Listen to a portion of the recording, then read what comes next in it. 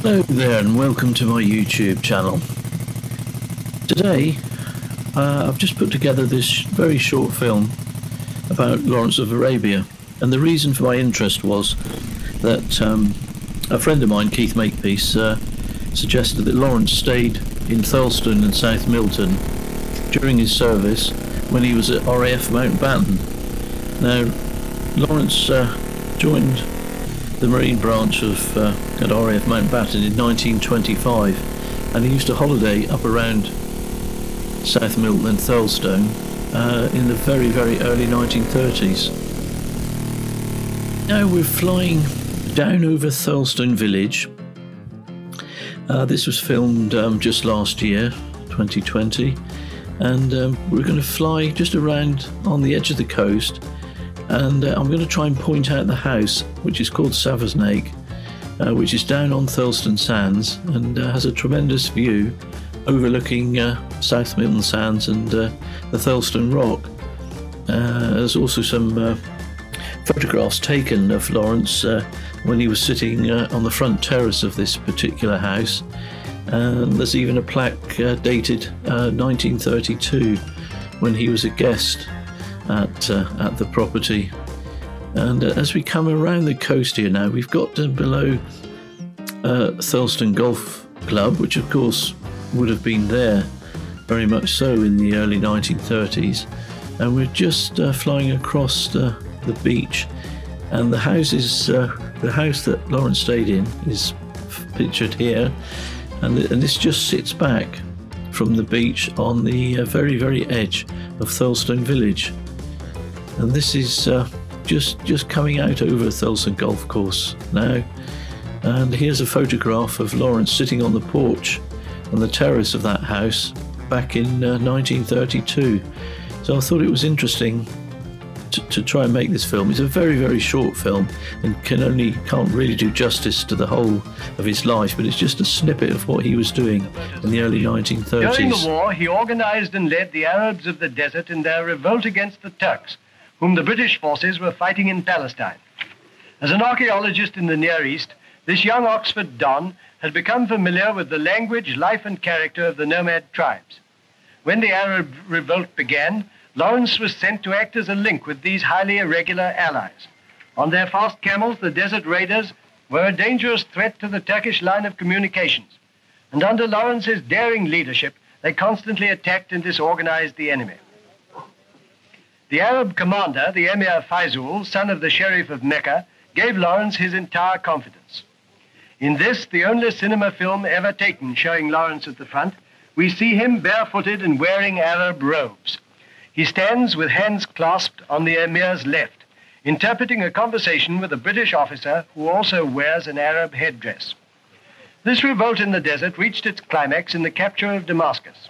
It had been Lawrence's great ambition to set up an Arab empire under his friend Faizul.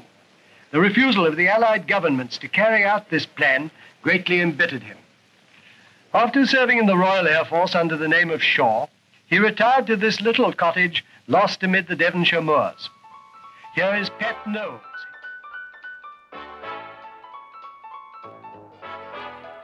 While Lawrence was working at the Marine branch in RAF Mountbatten in the early 30s, he was very much involved with the development of the RAF launch, which became the ST-200, and later they developed from that the SL-100.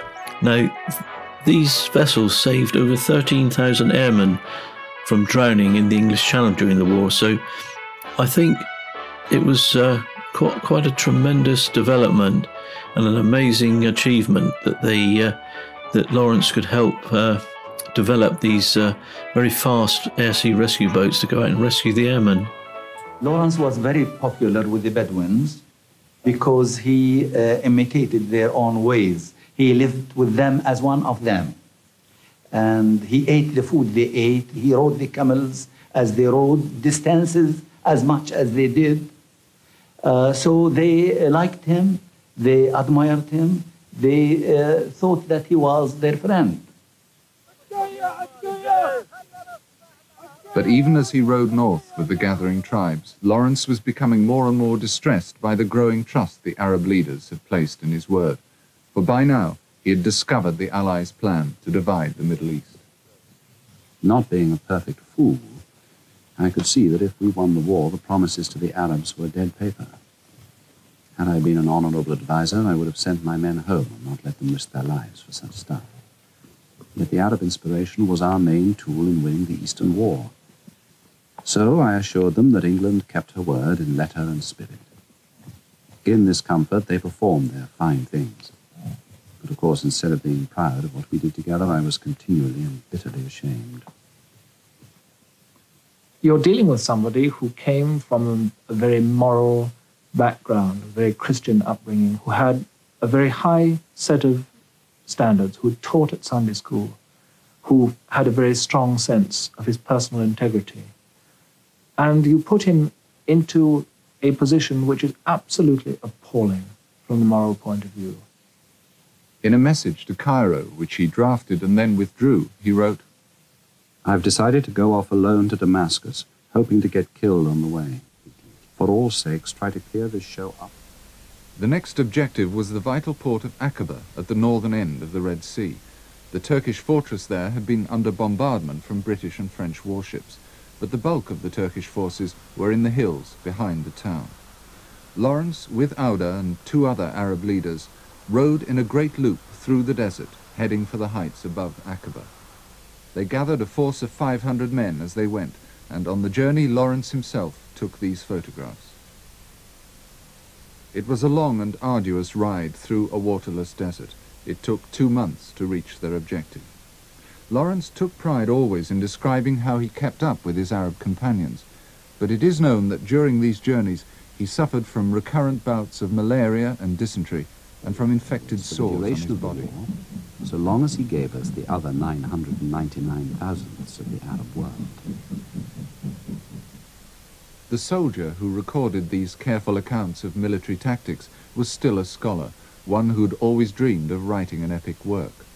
Now, in the revolt, Lawrence was surrounded by finer subject matter than he could have dreamed of.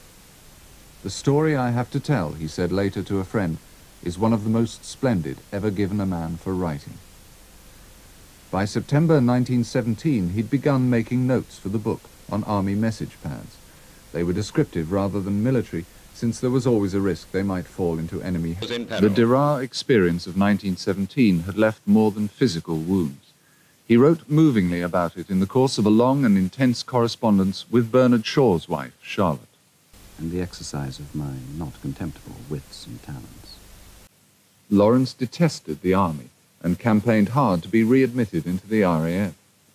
Finally, after going so far as virtually to threaten suicide, he was allowed back. The 10 years that followed brought him a remarkable contentment. But when the RAF posted him to India in 1926, the rumors began to grow that he was there for some diplomatic purpose, perhaps even a cloak and dagger operation.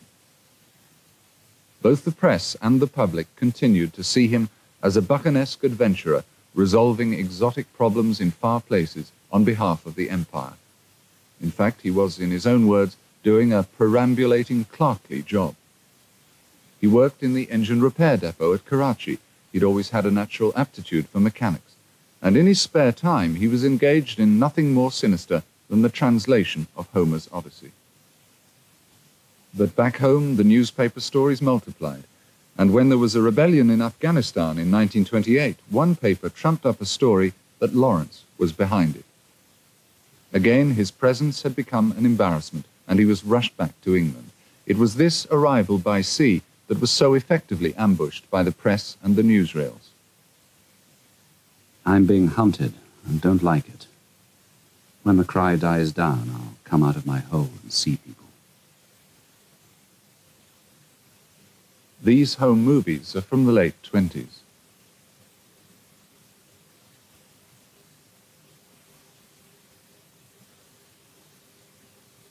Here he's with the American publisher, F.N. Doubleday.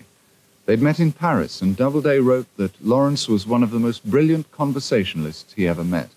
They became firm friends. And these shots of Lawrence in a speedboat. not just rest and recreation. As a designer and mechanic, he played a vital role in developing high-speed launches for use in air-sea rescue work. He involved himself in this after seeing the 9-man crew of a flying boat drown when the plane crashed into the sea. There were those, like Churchill, who hoped he might continue to serve the nation, as Churchill said, in these troubled times. That crashed in Plymouth Sound, and which Lawrence was involved in trying to rescue the crew in the 1920s.